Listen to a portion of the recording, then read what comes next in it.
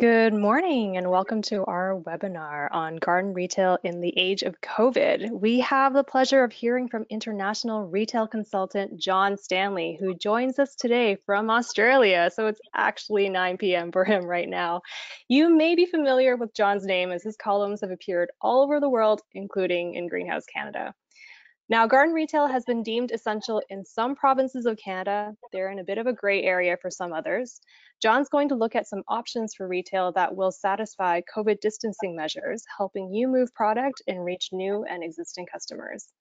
Also joining us today is Kathy Bartolic, who is Executive Director of Ontario Farm Fresh Marketing Association, and she's going to join in on the Q&A after the presentation. So for those of you who have questions, send them to us as we go along using the questions box in the panel to your right. We'll address as many of them as we can during the Q&A. And if your connection cuts out, don't worry, because a recording of this webinar will be made available online and a direct link will be sent to everyone who registered in about 24 hours time. So without further ado, I'll hand the controls over to John. Hello there. This is what's often called a red coffee session, I'm told. Red, the red wine, because it's past 9 o'clock at night in my part of the world. For most of you, it's early morning, it's your coffee time. So it's red coffee. We thought most of the people involved with this were going to be from Ontario. We have people involved from British Columbia all the way through to Newfoundland. We've got people from California, Michigan, Ohio, Alabama, Massachusetts, Germany, and South Africa. So this is a fairly international session that we're going to look at. And I hope in the next 45 minutes we can give you some ideas and give you some challenges, give you some things to think about on how our industry has changed so rapidly. And I was in Canada literally, I think, 8 weeks ago in Ontario. It's amazing how the world has changed so quickly. And how has the world changed? Well, the children around the world are doing rainbows. They're painting rainbows as a means of giving hope and encouragement to all of us. But the way we're looking at the industry does change around the world. This is a picture of a rainbow. It's a rainbow from a wholesale nursery in Scotland, in the UK. This grower made a decision to plant a rainbow of colours using live plants before those plants were dumped. In the UK, they probably had the worst scenario because the government decided they were not an essential service. I hope that will change this week. There's been quite a lobbying going on. And I realise that you go around Canada, the US, around Europe, etc., the view on what is essential services varies with each government. And I think it's important that we get the message across that we are an essential service and that we need to involve everybody in that journey. And that's one of the issues I want to look at in this session. So in the UK, millions of garden plants set to be binned. It's caused a major political upheaval on the pros and antis as far as it's concerned. And we'll look at some of the positive stuff that we can do as we move forward. For those of you that are listening from the USA, you are very familiar with the Victory Garden campaign. And the Victory Garden campaign was one of the most successful campaigns during the Second World War. And the Victory Gardens have come together again and brought some material forward, which is now free to all of us. So one thing I want to mention is that I've had a look at it myself. The Victory Garden material can be downloaded for free and be used by any nurseries, growers, greenhouses, or garden centres around the world. So if you haven't been on their webpage, go onto their webpage, have a look at what's available, and download some of that material. It's there to be used by any of us to help us on this journey. So, fresh ideas. We're going to look at 11 ideas today that we can think about and implement in our own businesses. So we'll look at those 11 ideas and take them step by step and explore the opportunities. The first one I call curbside appeal. Now, those of you that know me know that I'm fairly adamant as a consultant to say we must get the curb appeal right in our businesses, that it must be engaging, it must be attractive. I still think curbside appeal is a huge issue for our industry and something we've got to get right. Except in the last few weeks, curbside appeal has changed. McDonald's have curbside appeal. Tim Hortons have curbside appeal. Kentucky Fried Chicken have curbside appeal. We've got to start looking at these type of businesses and create curbside appeal for our own businesses. Except now it has to be contactless curbside appeal. So many customers are now saying, I will come to the garden centre, I'll come as far as the parking lot, but don't ask me to get out of the car. I want you to load my vehicle for me. So one of the issues that's become a huge issue has been curbside appeal pickups. And some of you, I believe, are in the farm market industry. I am seeing some amazing increases in turnover in Ontario, the UK, and around the world with curbside appeal in that sector. And I think as garden centres, we need to look at the opportunities for curbside appeal. No contact plant pickup was launched on the 27th of March in the US. This, I believe, was financed by a non-horticultural organisation to work with garden centres. So what we're seeing is the big end of town seeing the opportunity for no contact plant pickup and want to work with the garden centre industry. And I believe Monrovia Nursery in California have just put something together today on working with garden centres on a plant pickup service. So we've got to think about that plant pickup service, and should we be introducing it into our garden centres? I think our consumers are going to demand a no contact pickup service from us. Another program I've just come across was smartplanthome.com, which is doing the curbside cart. And that plant finder is working with garden centres in the US to establish these curb appeal pickup points. So one thing we're going to see a lot more of is how we present ourselves to the consumer with a drive-through option. And there's a number of garden centres around the world now looking at drive-through, express drive-through, drive-through avenues. Something we're going to think about is the drive-through option. My personal view is drive-through will not go away. I think the garden centre of the future will have a drive-through option and continue to have a drive-through option. So I think this is going to be a trend the consumer is going to demand from us, is more and more drive-through options within our businesses. They're used to it in the fast food industry. They're getting used to it in the farm market industry. I think they're going to start demanding it in our own industry when they're picking up garden plants. So drive-through is something that we need to be thinking about. Number two in my trends is something again that has been with us for a long time, and that is grab and go. Grab and go for the millennials has been a huge market.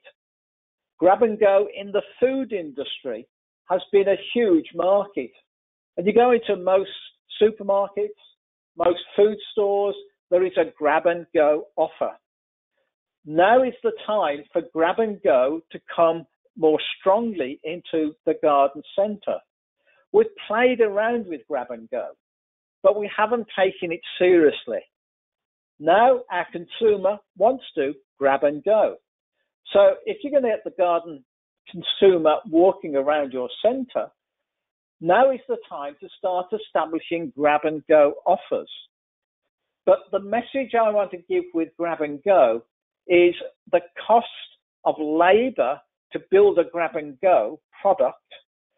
And a grab and go product is where you're adding value to the product to provide a finished product. Don't do cheap grab and goes. The labour input for a cheap grab and go is roughly the same as the labour input for a more expensive grab and go. So I think we should look at higher priced items for our grab and go offers and developing those. So this is a garden centre in Sweden that was doing azalea grab and goes. Love the concept, it works for them, but I much prefer looking at this grab and go in Denmark, where they've used buckets, put a group of plants together and provided a higher ticket item. So grab and go, we should be putting them together, putting them in a logical area for the customer to see, but make sure they're high price items. The Czech industry has done this exceptionally well for a number of years. And one of my clients is Kladek, and they do exceptionally good job of grab and go in their flower department and in their indoor plant department. So think about the grab and go options, but don't do cheap grab and goes because the labour is going to be the same. Go for the more expensive grab and goes. This is an opportunity to develop in your organisation. So that's my number 2. Number 3 is probably one of the controversial ones, home delivery. And consumers are wanting to put an order in from home, online, and they want you to deliver that product. So home delivery is becoming more and more demanded by the consumer. So again, let's go back to Denmark. Peter Wang, the owner of Plantorama, he has 11 garden centres around Denmark. Last week, he bought 11 trucks and he rented another 11 trucks. So every garden centre in his group now has 2 home delivery vehicles. So consumers in Denmark can order the plant and have it delivered to their door. So he has taken home delivery very seriously and is trying to make it work for the consumer. Now, some of you know that we are, in fact, sweet chestnut farmers, Linda and myself, and we do home delivery. I've done more home delivery this year than last year. Our challenge is we've got a 3-hour drive through a police checkpoint because we're locked off in our part of the world. So we have to prove to the police that we're legitimate in our home delivery. And the lucky part we've got is we can create a milk run. And I think if you're going to do home delivery, now is an opportunity because you can create a milk run. You can get a Google app so you can put all the contacts that you've got in the app and do a logical milk run. We're now achieving about 6 drops an hour once we get to the marketplace of Perth. The benchmark in the industry for home delivery is 3 an hour. I don't think at 3 an hour we can justify a home delivery system. We've got it up to 6. It's a tiring, it's a cumbersome affair, but the consumer is demanding it. It's a means we've used to keep our business alive. And I know some businesses out there have been saying to me, don't mention home delivery to me again. It's too much of a hassle. But home delivery is part of the mix that we should be looking at because our consumer is demanding that we deliver the product to their door. So my number 3 is home delivery. Number 4, make and take has become take and make. I've been a great believer that we should do make and take events in our garden centres. It's been a great way of engaging the consumer, and it's been a great way of adding value to our loyal customers and increasing the average sale per customer. A make and take is where you make something in the garden centre and you take it home. So make and take has been huge over the last few months. But now we've got to reverse it. It's now take and make. So make and take becomes take and make. Now, before I look at take and make, let's just look at make and take. One industry that's found make and take hugely successful is the food industry. And culinary schools have been booming. And as a supplier to the industry, we've been supplying product to culinary schools where groups of people in one location have made meals and then they take them away. So we've seen this huge growth up until now in culinary schools. And we've seen the same in the garden centre industry. Let's take you back to Czech. This is a make and take workshop in Czech where the consumers came in, decorated their Christmas baubles, and then were buying all their Christmas decorations in a make and take workshop. So the engagement has been the critical issue. But now the engagement has become more challenging because we're not engaging to the same degree with the consumer. But I still think take and make works. In our own business, every week now, we do a cooking with chestnuts workshop where I or Linda cook different methods with chestnuts. We do it on a Sunday and we release it on a Sunday night through Facebook. We are getting through our database a huge amount of hits on the cooking school where we do the cooking on screen so they can do the cooking of the chestnuts in their homes. So now we've got to create our own TV station through YouTube or Facebook. We've got to start editing our own videos, sending them out on a regular basis to the consumer. So one of the important issues now is that we are becoming the video makers of the take and make. We recommend what people should get from our organisation. And in our cooking classes, we recommend what chestnuts, chestnut flour, etc. they need. Then we go through the workshop and hopefully we wait for the orders to come through. So it's beginning to work for us as a business, and it's working in the gardening industry. Colonial Gardens in the US are doing a very successful colonial kids club because the children are at home. They're looking for activities. Gardening is one of the most brilliant activities children can do, especially at this time. So now Colonial Gardens have created the kids club where they're producing a video, and then the kids are taking the kit from the business, making them at home, putting ideas on Facebook, etc. So that take and make concept is working for Colonial Gardens with their kids club. But at the same time, look at other ideas. It could be designing elegant edible gardens. It could be how to grow herbs in containers. There's a whole host of take and make workshops that we need to get into because we now need to engage the consumer, but we need to engage the consumer in their home. So we've had this huge shift from engaging the consumer in the garden centre to engaging the same consumer, but this time in their home. And I love all the innovation that's coming through at present.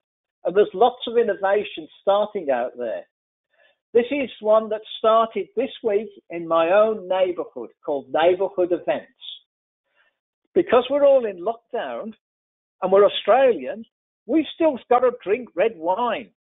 Now, the government actually told us we could only buy one bottle at a time. Didn't go down very well because our wine consumption has gone up by 86% in the last 3 weeks. So Neighbourhood Events is a promotion that's been set up by vineyards. Not one vineyard, but there's at present about 6 vineyards. They are putting virtual drinking sessions together. So the 6 vineyards are putting boxes together of wine from all their vineyards. They're then sending tasting notes to their databases and also doing a video. So back to take and make, they're doing the video in their vineyards of the wines. So they're doing wine schools. But the interesting thing with neighborhood events is they're not doing it on their own. They're doing it in a network situation. And I think something we've got to start looking at is how do we network with other organizations who may do what we do or may be linked to what we do in creating events that consumers can do at home while they're locked up in their homes. So neighborhood events is something that's just started in the last week in my part of the world. Number 5, we've got to start selling success kits. I think we were weak at selling success kits before the virus came along, and I now think we've got this huge opportunity to sell success kits.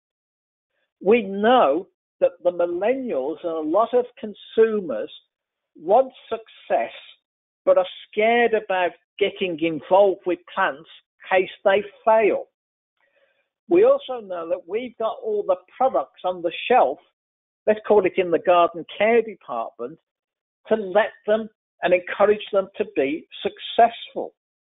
But in most of our garden centres, we have to, or we let them search out those products.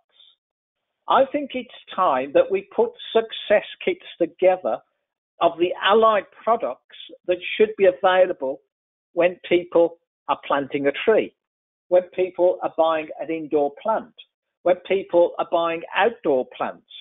We should be saying, to be successful, this is the success kit you need, where we've taken it off the garden care shelf, put it into a group, called it a success kit, and used it as a means of providing confidence to the consumer and adding value to the average sale. Now, success kits, again, it's not new.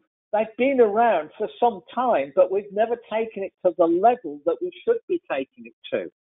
So we should be taking success kits to the next level. So, for example, Garden on a Roll has been a success kit coming out of the UK, and I came across this about 7 years ago, where they were providing these plans and groups of plants and showing people how to splice plants on Garden on a Roll. There's tomato success kits, where you can get the whole kit to grow the tomato. There are herb success kits, herbal plant garden success kits. We know success kits work. Garden in a box was another idea. I think we need to be a lot more aggressive in providing success kits for these consumers that we know want to get into plants but are scared about failure. And if we can provide the success kit, we're taking a step in the right direction. So that's my next idea, is success kits. Number 6, customer health and well-being. Now, if we go back a month, the big issue was climate change. I don't think about climate change at present. I don't think it's about climate change. At present, it is about the consumer, the person, and their health and well-being. So again, we've seen the shift from the big pressure about climate change to now personal well-being. And we need to look at the customer's health and well-being, and this is where plants especially are essential in the marketplace. And this is what frustrates me in the UK, where the government said plants weren't essential for health and well-being. That says as an industry, we haven't been strong enough in getting the message across in how strong the well-being of the consumer is. One of our clients is an Australian client, Plant Life Balance. It's partly government finance and partly financed by the independent industry. And the aim of Plant Life Balance is to say to the consumer, you need plants for health and well-being. It's an app. So we have an app on our phones. You can take a picture of your living room, your bedroom, your bathroom, your outdoor garden. Then the app will show plants that are suitable for that environment that are available from your local garden centre. That's now being developed to the next stage, and hopefully within the next few weeks, I'll be able to report back to you the way plant-life balance is being used to even increase even more the well-being situation in the industry. Earlier this year, I went to Wisley Gardens, the Royal Horticultural Society show, and Wisley in February had lines of people queuing and lining up to go round their glasshouse. This was February. They were lining up to see plant rooms. And the Royal Horticultural Society had set up different rooms, like the best bathroom plants. So they put a bathroom together and put the plants suitable to the bathroom. They put the bedroom and plants suitable for the bedroom. This was the Royal Horticultural Society, not a garden centre, and people were lining up in February and making notes on what were the best plants for a bedroom, what were the best plants for a kitchen, and so it went on. It shows the opportunities we've got in that well-being sector if we think about the plant in a different way and think about how the consumer is thinking and how we can set things up differently from a consumer's perspective. Some of you will be aware of PlantSnap. I'm a member of PlantSnap. I've got it on my phone. The objective of PlantSnap is you can take a photograph of a plant and it will name that plant for you. So the consumer doesn't have to rely on a plants person in a garden centre. They can rely, if you like, on Mr. Google, who tends to have more authority these days than us in our plant knowledge. And PlantSnap is one of these plant identifications. But PlantSnap last week sent me an email. On that email, it was reasons to spend more time with plants.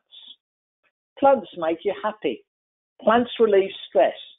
Plants improve memory, creativity. Plants connect you to nature. Plants are great family activity. They clean the air. Plants help people recover from illness. Plants just make you happy. And I think, from PlantSnap, that was a great promotion to get us into plants. And we need to think about those promotions and how can we relate what we've got more strongly to the well-being industry. And there are resources out there that can help us. One of the best resources I've come across recently is the book from the Royal Horticultural Society, Your Well-Being Garden. How to make your garden good for you, the science, design and practice. I think every garden centre around the world should be using this book for ideas so they can communicate those ideas to the consumer. It is a great book. It's only been out about 6 weeks. I'm sure you can get it through Amazon or straight from the RHS. It's a great tool to help us with the well-being garden, which is what the consumer is looking for, is well-being and how can they make gardens good for them. So some resources out there that can help us. Number 7, personalised shopping. Again, nothing new. This is a shopping sign I came across many years ago in Baltimore in a shopping centre. And it was personalised shopping. When I'm doing some work in some countries, I know garden centres that do personalised shopping.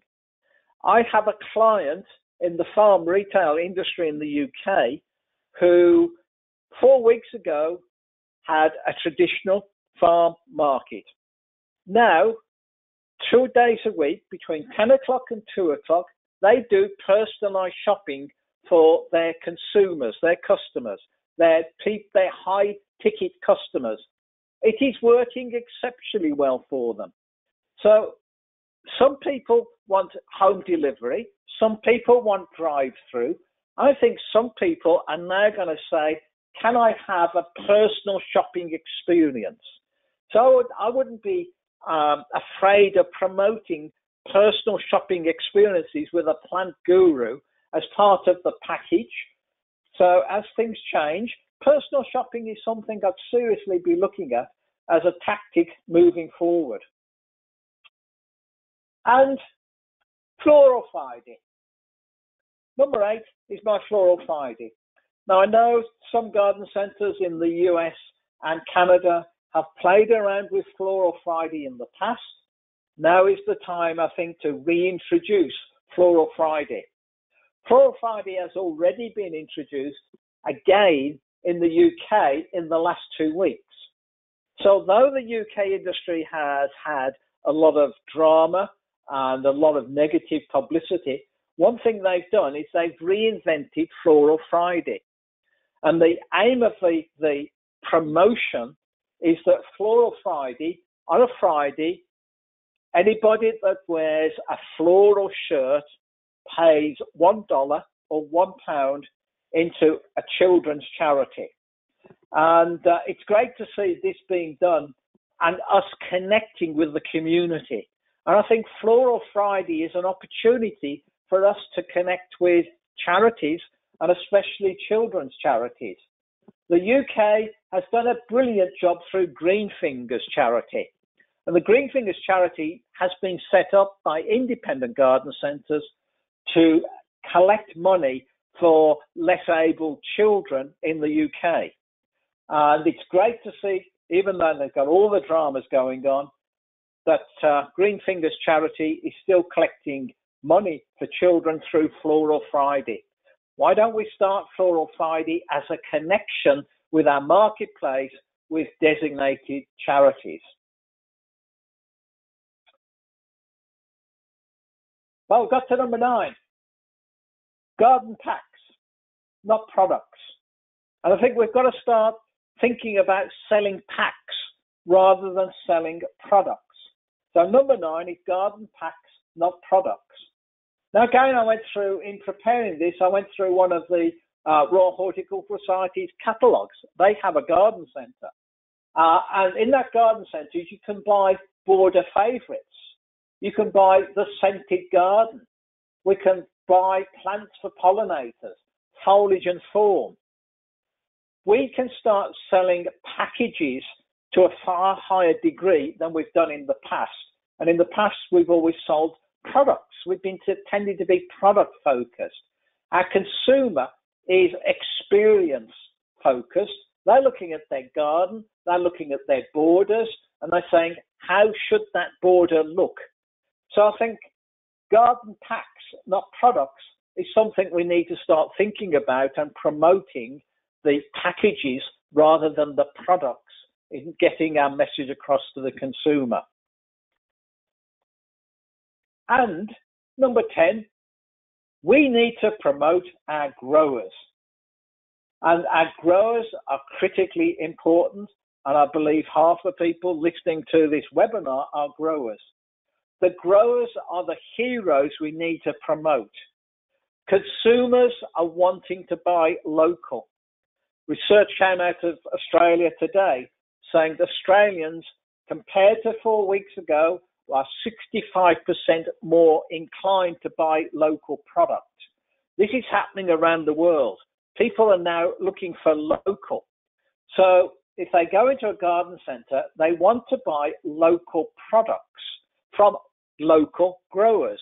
Now, I know we could argue for the rest of the evening what local is, because it varies from state to state, province to province, country to country.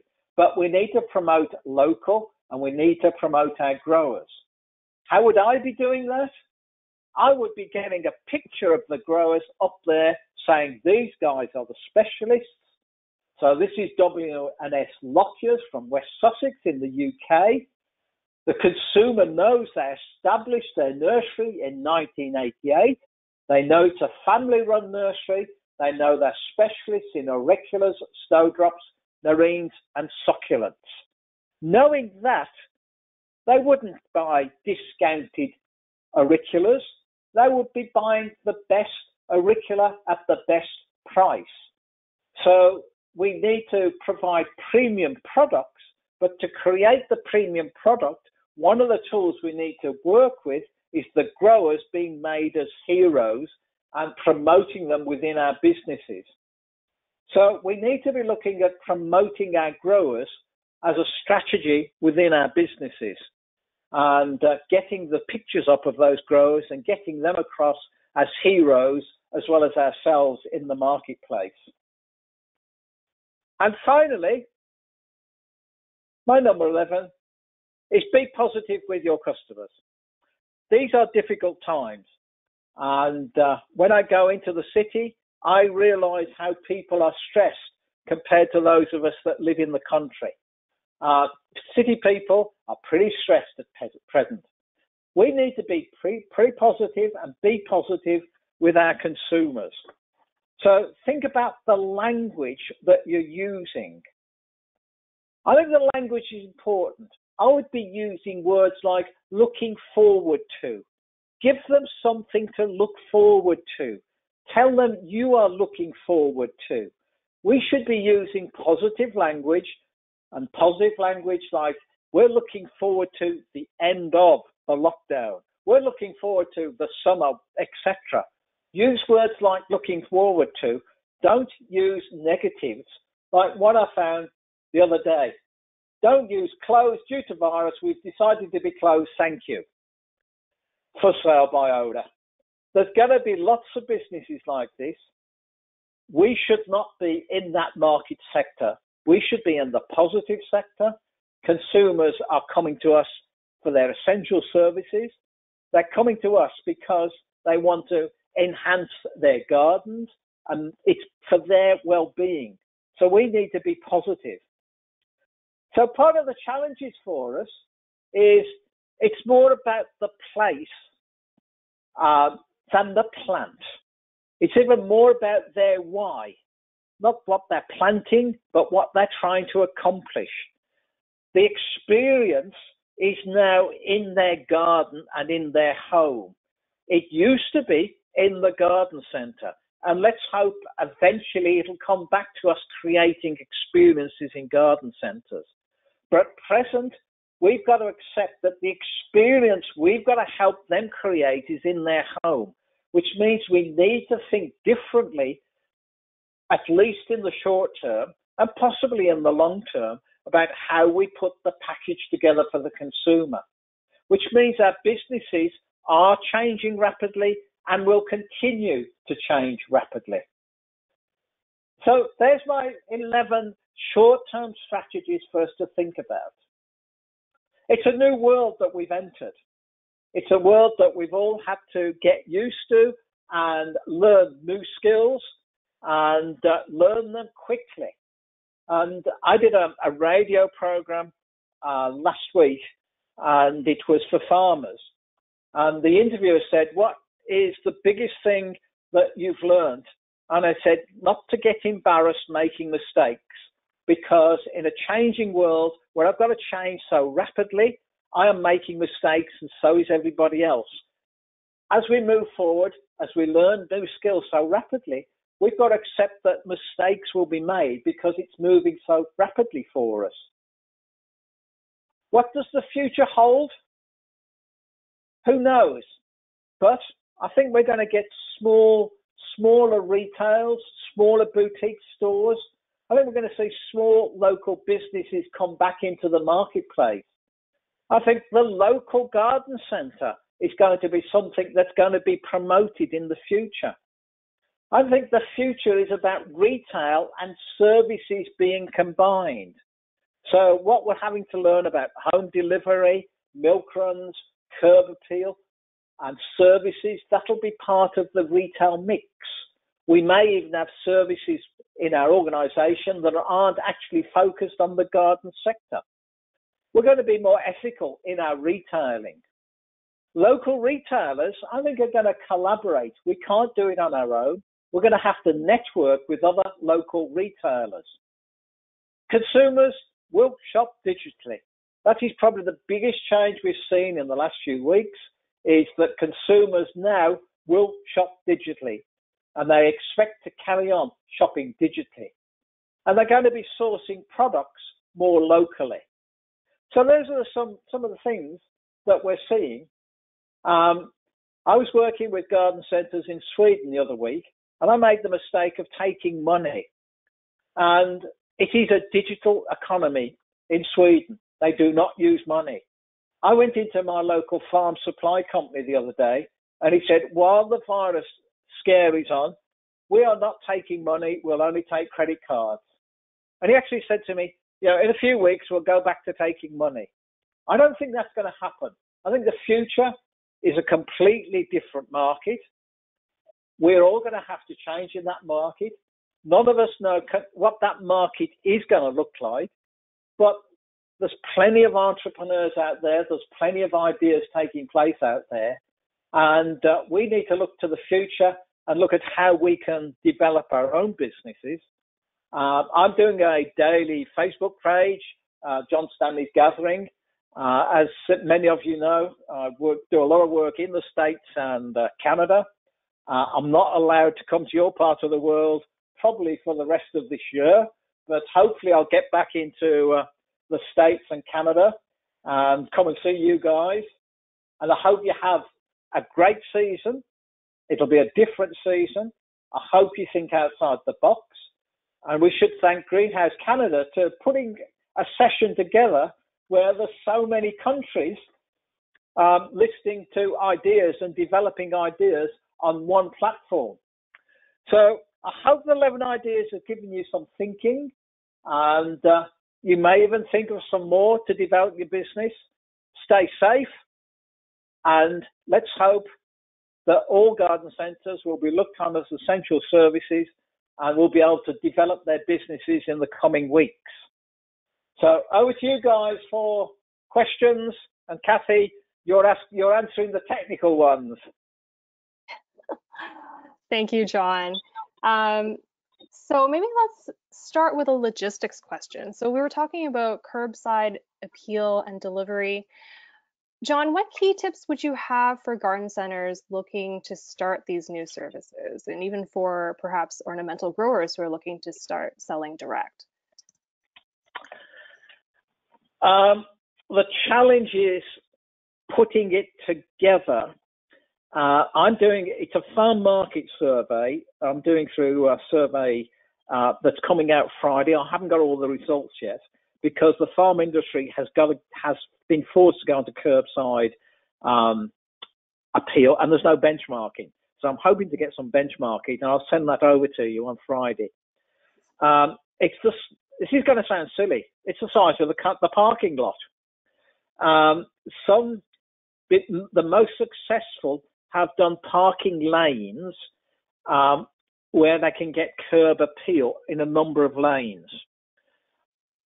Now, the average one that I'm coming along is if you've got enough lanes, you can service the vehicle within 10 minutes. I know companies that are not doing it that well, and it's taking 25 minutes.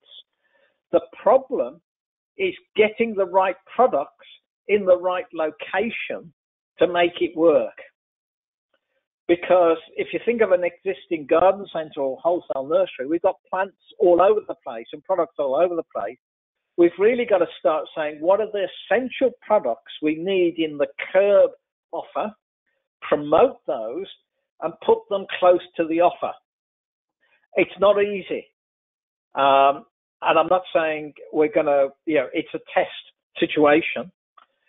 And of course, the stocking people, you need more people to stock it as well. So where the garden centre was relatively, let's say, easy to serve a customer, now there's a lot more pressure because the customer doesn't want to spend much time in the loading process. So if you've got a small parking lot, it's a lot more difficult than if you've got a large parking lot. But it means I've got clients in the farm market industry where they've converted probably half of their farm market retail into a holding area for products. So we've got to develop holding areas, not display areas. But I'll send you the figures when I get them Friday. Awesome. And Kathy, for you, how are your members approaching this new reality in terms of curbside pickup, delivery, and new ways of getting their product to their customers? Yeah, I'm really proud of our members. They are changing as fast as they can to address these issues. The first thing they had to look at was to go online somehow to have their products visible and available to their customers in some kind of an online format, which could be as easy as just a list on their Facebook page, or as complicated as getting an online store set up in a couple of days. And a lot of them have done that. Some of them are still open to the public. They have to limit the number of people that are coming into their markets, but a lot of them are going to online ordering and curbside pickup. One of the things, the sort of surprising things that are coming out is the amount of extra labor that's involved in pulling those orders together for people and having them ready for the customers as they arrive. It wasn't something they had thought about originally, that it would take as much time as it is, just pulling all those products and getting it ready. So that's a big change right now. Mm. Yep. Okay. Yeah, I have heard that with curbside pickup that there have been recounts of some long lineups of cars waiting for their products. Is there any way around that other than, maybe they might not have access to a larger parking lot space? Well, and again, I'll find out when I get the report in. What I'm seeing is most businesses, 25% of orders are coming online, so you know what's coming along. 75% they're coming in and asking for it.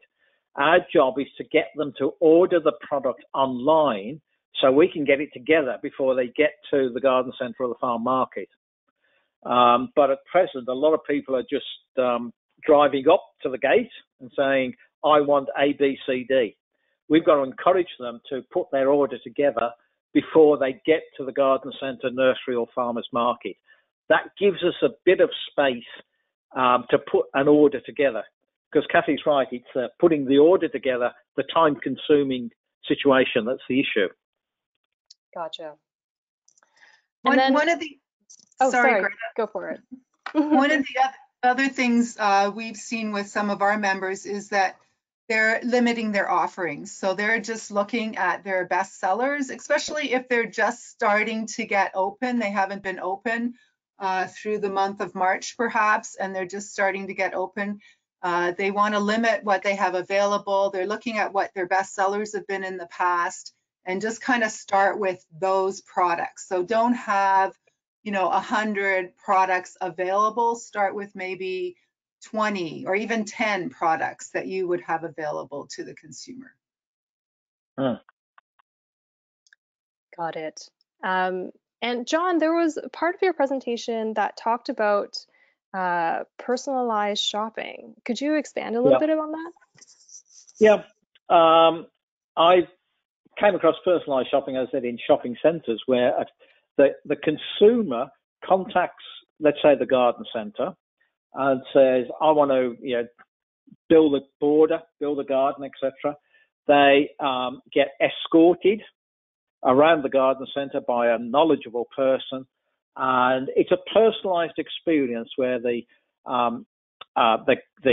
plants person loads the trolley for them, and it's a Rolls-Royce service for the consumer.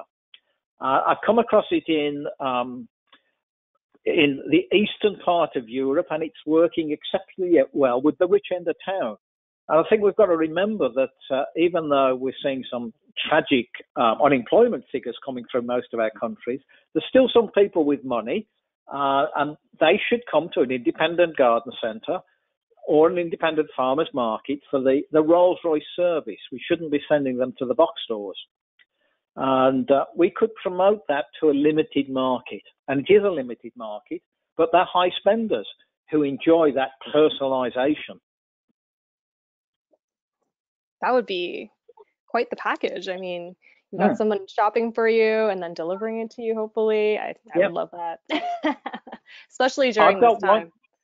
Yeah, I've got one client that does it when he's closed, which even gives him more status because he opens just for his personalized shoppers. Hmm.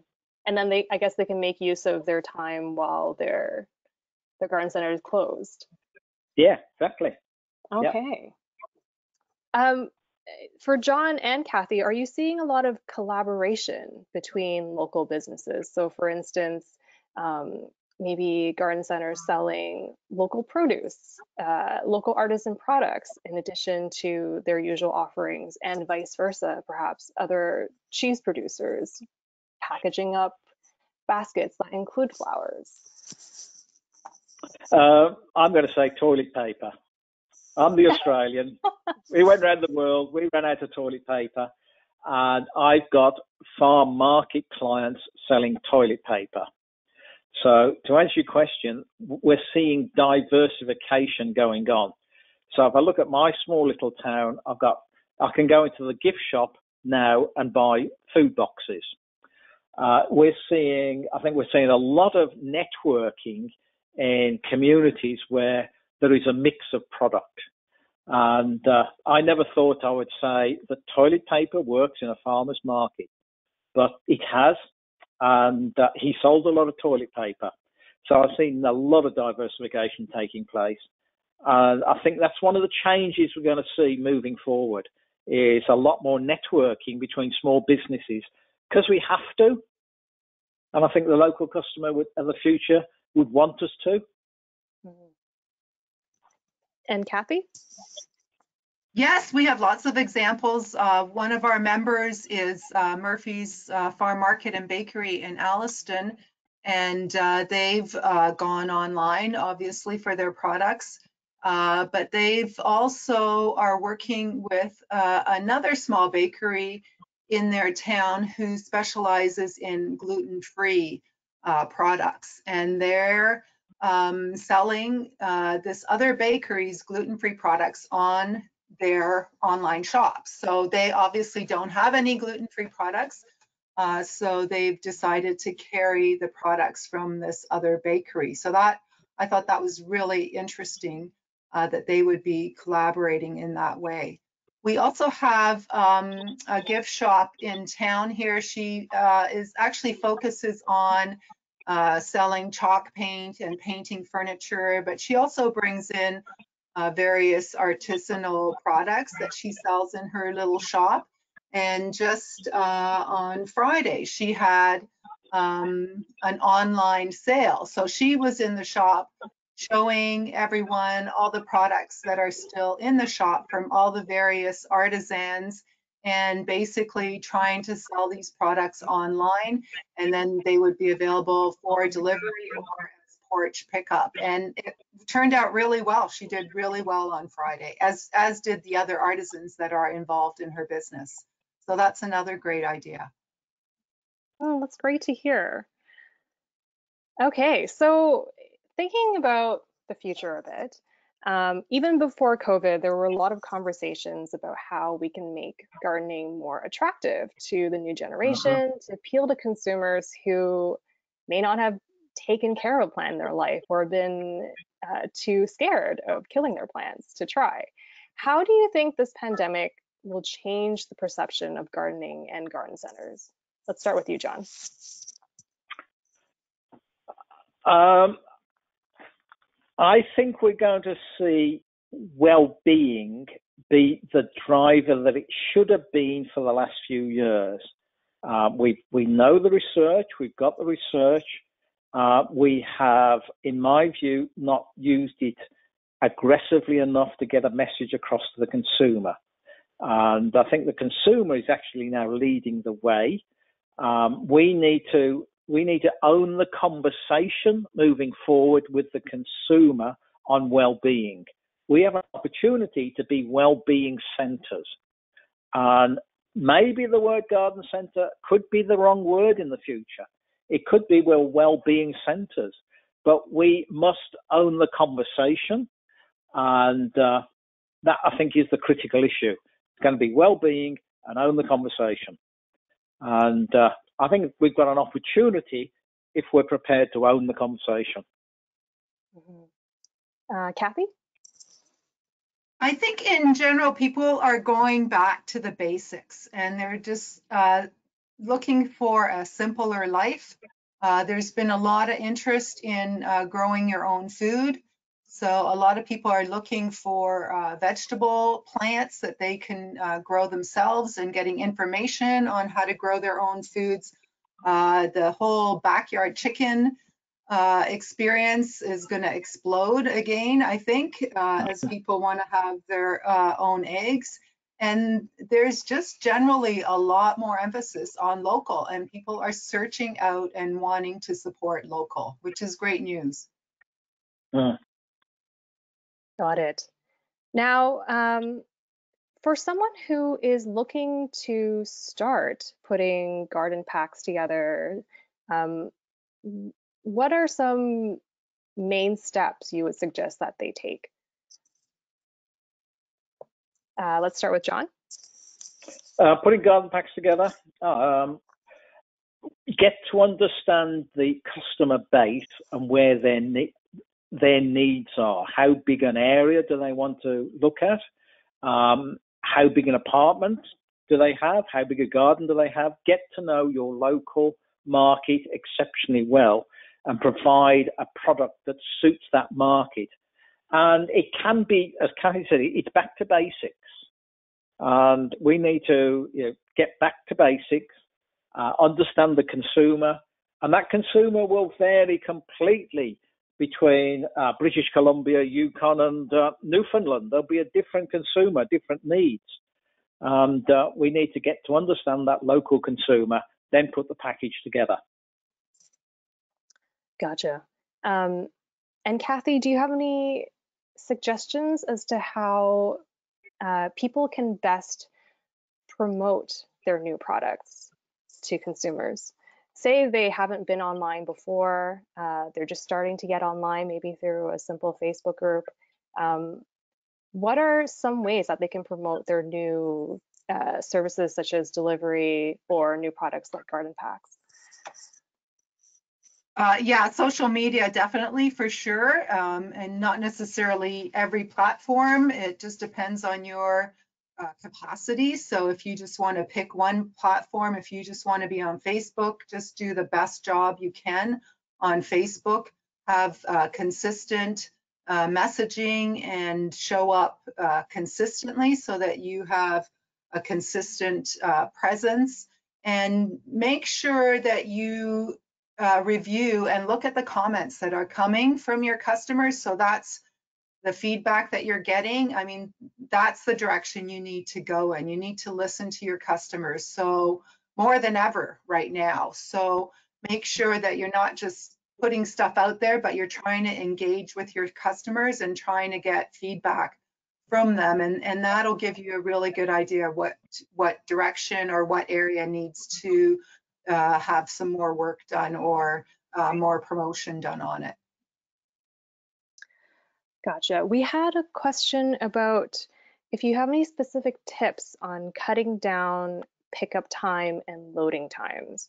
I know we talked about communicating with the customer about what specific time they should come by and they should pre-order online.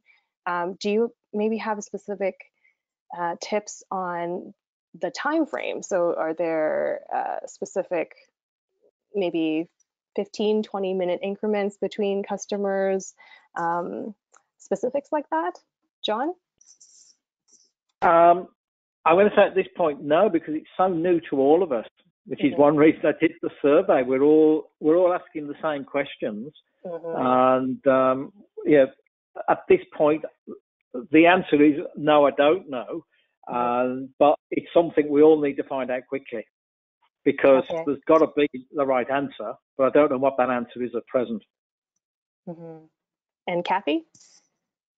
I think maybe just building a little bit on what John said earlier, if you have the space, you could possibly set up like an assigned pickup area. So you would have one called A, B, or C. And if you could clearly communicate with your customer what which of those areas he needs to go to pick up their product. That might speed things up a little bit. So because they're going to, you're basically essentially picking up in 3 different spots. So if you've got the space at your farm to do something like that, that might help a little bit.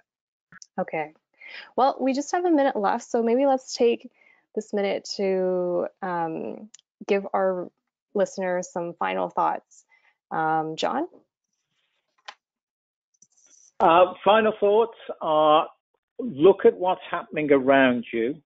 There's a lot of entrepreneurial changes going on daily. And the challenge to all of us is finding the time to actually look and monitor the changes and pick up good ideas. There's a lot of positive changes going on around us, and we need to look at those positive changes and adapt them where we think fit to our own environment. We are lucky that we're in the right industry. There's some industries out there that are doing a lot worse than us, and keep going. The future's ours. Kathy? Yes, I agree. Things are moving very quickly right now, but you need to start somewhere. Start, and whatever that is, whatever that little step is, to start and address the issues that are happening so that you're still able to sell to your consumer. And don't be afraid. I mean, no one has answers. This is something that none of us have dealt with in our lives. So don't be afraid. Don't be afraid to be embarrassed, as John said. Don't be afraid to make mistakes.